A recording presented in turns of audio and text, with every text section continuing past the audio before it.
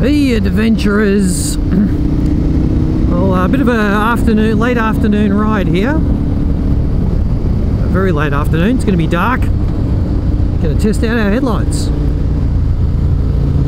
But I'm wearing my Komaini Rama 2 jacket, which I've been using for a while. I've made a couple of little videos on it, but I kept making myself sound like a bloody advert, and I don't want to be an advert. I just want to, let you know what I think about the jacket. So Komaini or Zaki is the Australian importer, and they've very generously given me this jacket because they're trying to get the name of Komaini out there in Australia. It's not one of the more well-known brands. If you compare it to the other motorbike gear in this range, then I think it's certainly well worth a look at. I'm really happy with it so far. So what is it comparing to? Well, you've got the Dry Rider Adventure series. You've got RST's Adventure 3. You've got there's a few Dainese sort of D-Dry something or others. They're quite a bit more expensive, and they don't come with any body armor. I think they come with a bit of foam pad that they just expect you to throw away. Yeah, but the Komaini gear, it comes with armor, like a proper back protector, CE2 rated, look at that view, CE2 rated shoulders and elbows, and it comes with chest plates. And that just doesn't happen in other gear. So it's got great sort of functional vents. It's interesting, most of the gear in this sort of range of stuff has very similar venting. They've all got these open chest pockets. They've all got the sort of rear exhaust vents, and they've nearly all got sleeve vents. But the Komaini sleeve vents actually zip, all the way almost to the shoulder. They go up and they go down, and they're not restricted. So for example, the Dry Rider gear has like the tensioning straps over the top of the zip, so to get the zip undone is a bit of a pain in the ass. Whereas the Komaini stuff is pretty good. So they're all Cordura shells, they're all very similar in that regard. So really what you're getting for the same money is this good body armor. Gotta be a bit careful here, I'm on knobbies.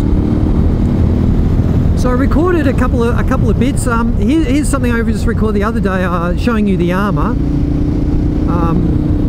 Yeah, hopefully this bit makes sense.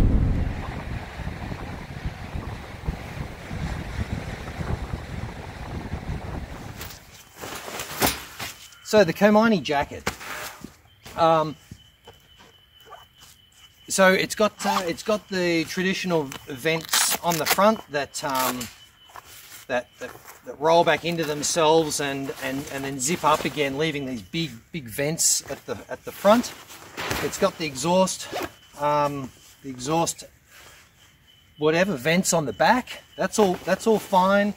Most of the modern jackets have these things, but I think what really puts Komaini apart, there's a few little things like buttons that hold this together. It doesn't rely on the Velcro to keep the flaps together, because the Velcro does always wear out. So you've got a button at the bottom, a button at the top, and then a button for the neck part. This is actually an adjuster so that you can just firm it right up as tight as you want around the neck.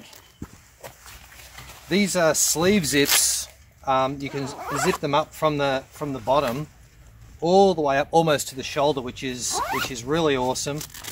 And you can also zip them from the top down. So either way, if you just want a small area open.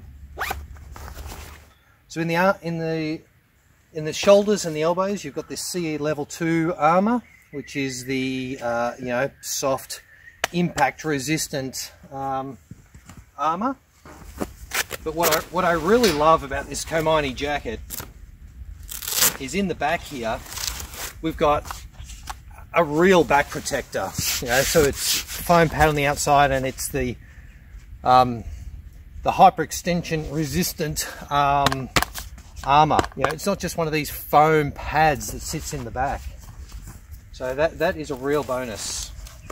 So that of course sits in the pocket in the back, and then in the chest there's a little zip. There's no zip, sorry, that's a little, just a velcroed pocket. You've got chest plates. So that's another thing that you just don't get on these style of jackets. Actually, some of them do come with pockets, but you then have to buy your own chest plates. Donese is a classic for that. They'll give you, they don't even give you a back protector, nothing at all. They expect you to buy a separate one and put it in there. But then you're still paying the same price for the jacket. So yeah, so then it's got all the standard features. It's got a zip on the back of the neck there for the neck protector. Just so neck protector attachment base. It's got the little removable, you know, collar. I guess so you can wash it easy. The jacket does come down quite low on the hips, which is expected, really. Yeah, and then one other good feature. So, you know, it's all buttoned up. Got this neck, which I keep on the loosest setting. But you've also can just zip it up from the base. If you need to go to the loo, easy to get to, right? How good is that? So yeah, I really think that this Komini gear is good value for money. You're getting proper armor in the jacket for the same price as, you know, all of the competitors. Japanese designed. I mean, it's definitely quality gear. So if you want this textile type of gear, I think this is certainly something to look at. Hey, one thing about the waterproofness of the entire range of textile jackets, if you're wearing the braces, then let me show you this. If you're wearing the braces and you can hold your pants up from, you know, when you're sliding down the road, then the waterproof liner, which is not in at the moment, but the waterproof liner sits down to here, and water that comes through the jacket will run down the liner and then over onto the top of your pants, which are waterproof. If you zip the jacket and the pants together, which is zipped right here at the top, then the waterproof liner has to stop here, and that is above the line of the waterproof liner of the pants, so water will go into your pants. So if you're ever riding along and you get that cold drip, you know where it's coming from. You don't zip your jacket and your pants together. Wear the braces. Yeah, so if you are interested in a set of textile gear, or you're looking for a set of textile gear, definitely look at the all tight corners. What am I talking about? Definitely look at the Komini gear. So as I said, I'm wearing the Rama 2 jacket and the 4-season pants, and I'm really happy with them so far. Of course, I'll let you know how they're going on our next sort of big adventure ride or weekender, or, you know, when it rains. Oh, a big stick on the ground.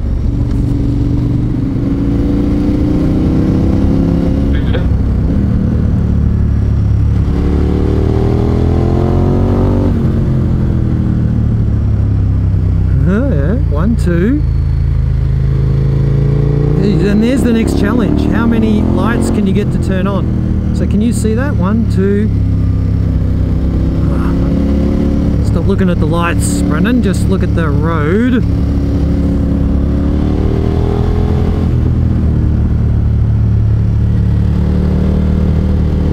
Back on, and you can tell everyone again that your arms are cold, and I will just zip up my sleeve zip. Ah, you got your camera turned on? Yeah. Oh, hey Brendan. Yeah. Hey Nerve. Yeah. You're just, I like you so much. You're like one of the best guys I know. Do you want this public knowledge? Are you? Did you bring your chaps? My chaps? We can stop over here and just do a bit of Neil Finn. Hang on, I got Too much friction, yeah. turn my camera off. Hang on.